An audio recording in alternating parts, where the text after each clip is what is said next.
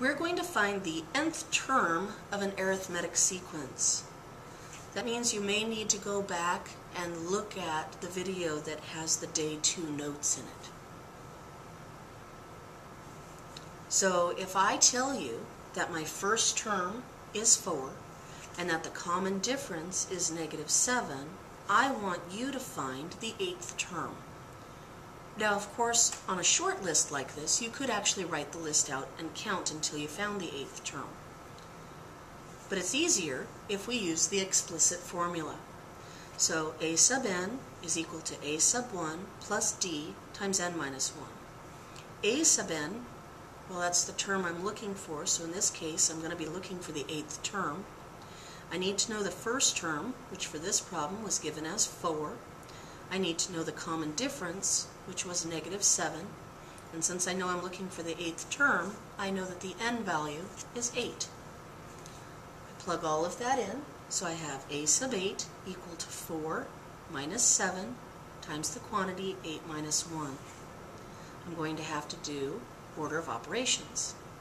Clean up the parenthetical expression first, and 8 minus 1 is 7, so a sub 8, or the 8th term, will be equal to 4 minus 7 times 7.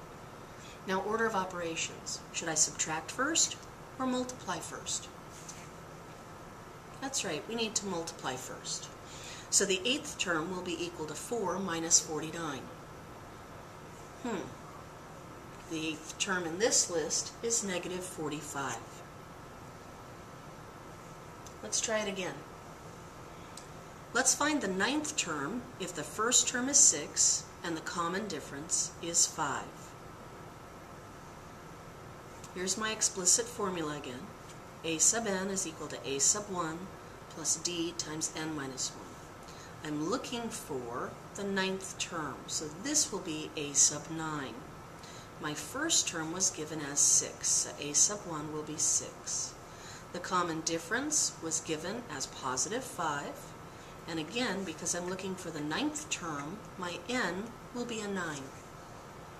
Plugging all of that in, I now have that a sub 9 is equal to 6 plus 5 times the quantity, 9 minus 1. By order of operations, we should take care of the parentheses first. 9 minus 1 is 8. Should I add the 6 and the 5, or should I multiply the 5 and the 8? That's right, we should multiply first. So the 9th term will be 6 plus 40, which means the 9th term is 46.